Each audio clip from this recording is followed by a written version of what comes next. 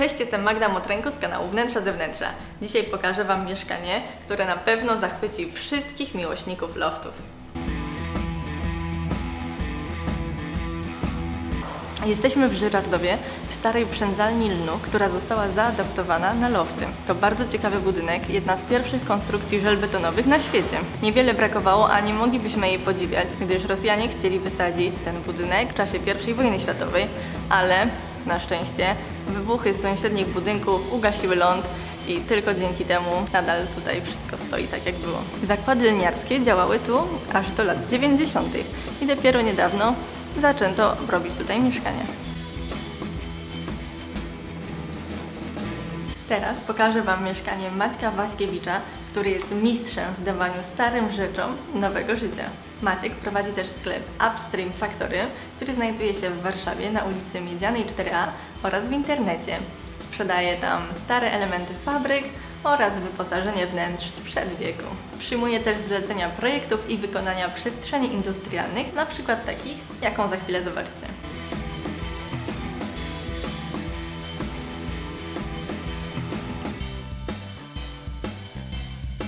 Tradycyjnie zaczynamy przy drzwiach i jesteśmy w przedpokoju. Mamy wieszak i to już jest pierwszy element industrialny, który znajdujemy po wejściu do mieszkania. Został wieszak wykonany przez Maćka z różnych elementów, z różnych maszyn. Śruby, tutaj mamy jakiś kołowrotek. Te elementy zostały przez niego połączone i nie ma drugiego takiego wieszaka na świecie. Nad wieszakiem w ramkach są oryginalne plany przedstawiające rysunki techniczne z fabryki w Ursusie. Tutaj mamy drzwi do łazienki. Czy są betonowe? Nie, zdecydowanie nie. Są dość lekkie i bardzo łatwo się z nich korzysta. To marka Porta wypuściła edycję drzwi imitujących beton i naprawdę wyglądają bardzo wiarygodnie. Tutaj natomiast mamy już autentyczną, pancerną szafę, w której Maciek wyciął otwór i zamontował takie okienko. Mega klimatyczny element, a tutaj jest taka wnęka, którą tak naprawdę można by było zabudować jakąś taką szafą wnękową, ale zdecydowanie szafa pancerna robi dużo większe wrażenie. Nim przejdziemy dalej, zwróćcie uwagę jeszcze na tę żeliwną podłogę. To prawdziwa podłoga z balkonu w jednej z warszawskich kamienic. Niestety nie mogła być dłużej tam wykorzystywana i trzeba było ją zabrać. Tutaj jako fragment podłogi zyskała nowe życie i jest naprawdę świetnym, klimatycznym i bardzo pięknym elementem. Tutaj są nawet dziurki po balustradzie. Teraz przechodzimy dalej do salonu połączonego z kuchnią. Zwróćcie uwagę na tę wielką przestrzeń. To jest charakterystyczne dla loftów w starych fabrykach. Mamy 4,5 metra wysokości i wielkie okna. Ale zajrzyjmy najpierw do kuchni i sprawdźmy, co tam kryje się ciekawego. Moją uwagę zwróciła już ta maszyna. Właściwie nie maszyna, tylko urządzenie. Czy wiecie, jak to działa? Może niektórzy z Was tak, ale obstawiam, że większość nie. To jest obieraczka do warzyw i owoców. Zobaczcie. Najpierw mocujemy do podłoża, żeby nam się nie przewracało i nie chybotało. Teraz musimy nadziać w tym miejscu na przykład ziemniaka, jabłko, więc momencik.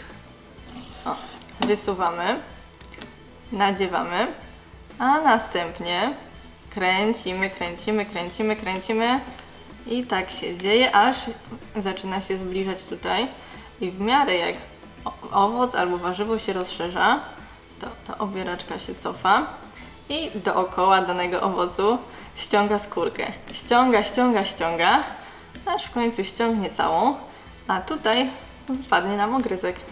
Ten element może nam pokroić owoc lub warzywo w taką spiralę, ale nie zagłębiajmy się w to przesadnie, bo szczerze mówiąc sama do końca nie wiem, ile możliwości wiąże się z tym urządzeniem. Sama go nie posiadam i używałam tylko raz.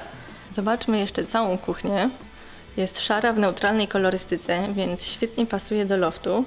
Tutaj lodówka, szafki, szuflady. Naprawdę wydaje się bardzo praktycznie. A z tej strony mamy wyższy blat, taki betonowy. ze stołkami z tej strony. Zobaczcie, to stołki z lat 50., mięciutkie, bardzo wygodnie się na nich siedzi.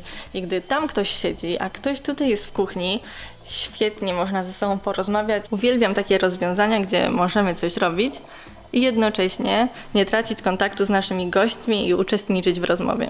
Zanim zupełnie wyjdziemy z kuchni, zwrócę Waszą uwagę jeszcze na takie drobne elementy, które wpływają na charakter tego wnętrza. Na przykład telefon kopalniany albo radio, które akurat nie jest autentyczne, tylko stylizowane, ale wygląda zdecydowanie świetnie i tworzy klimat tego pomieszczenia. Tutaj mamy jeszcze taki element żeliwny. Skąd on się wziął, już Wam mogę pokazać. I zwróćcie uwagę na te kółka między oknami. To są właśnie takie same elementy żeliwne jak ten w kuchni. Zwróćcie też uwagę na ściany. To są cegły pomieszane nowe ze starymi, a te stare to są dokładnie te cegły, które były wykorzystywane tutaj właśnie w tych zakładach lniarskich. W salonie jest tyle ciekawych starych elementów, że sama nie wiem, co Wam pokazać najpierw, ale może zacznijmy od fotela dentystycznego. Kto by chciał mieć fotel dentystyczny w mieszkaniu? Moglibyście zapytać, ale przyznajcie, nie wygląda wcale tak strasznie jak te współczesne. Ten fotel jest naprawdę bardzo wygodny. Został wyprodukowany na początku XX wieku w Stanach Zjednoczonych. Jak znalazł się w Polsce, przecież to solidna konstrukcja i naprawdę nie mało waży. Po II wojnie światowej Amerykanie przywozili do Europy sprzęt medyczny, między innymi takie fotele. A tutaj, zaraz za fotelem dentystycznym, mamy na ścianie takie ciekawe elementy. To jest fototapeta zrobiona na podstawie skanów prawdziwych akcji dotyczących właśnie tych zakładów żyrardowskich, które działały w tym miejscu. A to jest odbojnik i takie odbojniki znajdowały się po dwóch stronach bram w kamienicach, żeby wozy nie niszczyły ścian. Ciekawa jest również ta ściana na środku pomiędzy dwoma oknami. Na dole znajduje się fragment jakiejś maszyny, podobno z piekarni, ale tak na dobrą sprawę nie jest to pewna informacja i nie wiemy, do czego służył ten element. Nad nim to nie jest tapeta, tylko to wszystko zostało ręcznie wymalowane przez Krzysztofa Mickiewicza, scenografa, który, taka ciekawostka, jest prawnukiem Adama Mickiewicza. Ale ten świat mały, co? To jest imitacja rdzy, a to jest zrobione z takich pozłacanych plasterków. To nie jest farba, tylko to się nakłada, to jest taka złota folia. Jeżeli zajmujecie się jakimiś plastycznymi rzeczami, to na pewno kiedyś się z tym spotkaliście. Te małe krzesła to są oryginalne krzesła Lofto z lat 50. Są też takie same większe, natomiast tutaj już w tej niskiej ławie ten mniejszy rozmiar zdecydowanie bardziej pasuje.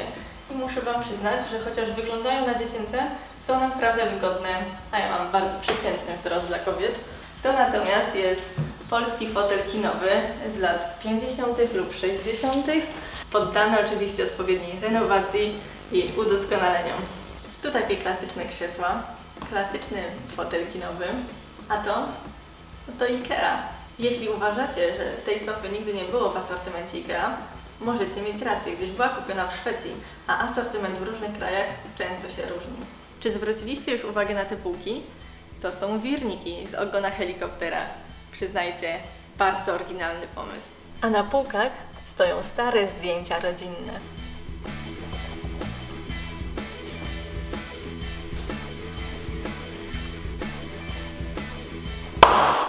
Jesteśmy już w łazience. Zwróćcie uwagę szczególnie na tę umywalkę. Jest zrobiona z kamienia polnego. Jest firma pod Poznaniem, która zajmuje się wycinaniem rzeczy właśnie nie w granicie, nie w marmurze, tylko w zwykłym kamieniu. To naprawdę niesamowite, zwłaszcza, że ta umywalka jest naprawdę fajna i ten kamień nie musi się jakoś super nasywać, żeby się dobrze prezentować.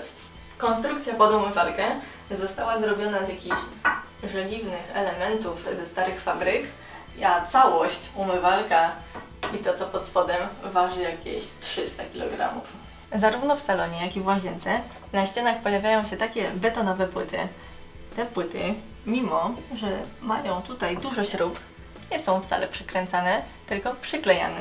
A te śruby również są przyklejone. A tutaj pod półką są ukryte takie liczniki i one nie są do niczego podpięte. Ktoś mógłby powiedzieć, że zupełnie bez sensu, bo to do niczego nie służy. Tylko że to właśnie takie dekoracje wpływają na odbiór całego wnętrza i tworzą ten loftowy klimat. A teraz zapraszam Was na antresolę.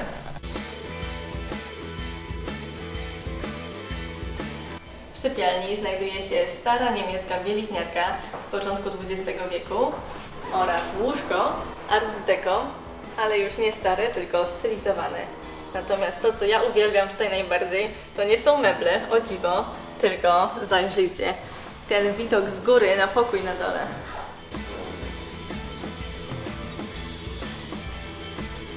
Niektórzy z Was pewnie powiedzą, że trochę mało tutaj mebli, mało miejsca do przechowywania, bo w sypialni tak na dobrą sprawę tylko jedna, co prawda bardzo duża, ale jedna szafa, szafeczka i gdzie trzymać rzeczy, ale powinniście wiedzieć, że tam w rogu jest wejście do garderoby i możecie tam schować wszystkie potrzebne rzeczy, których nie musicie mieć na wierzchu.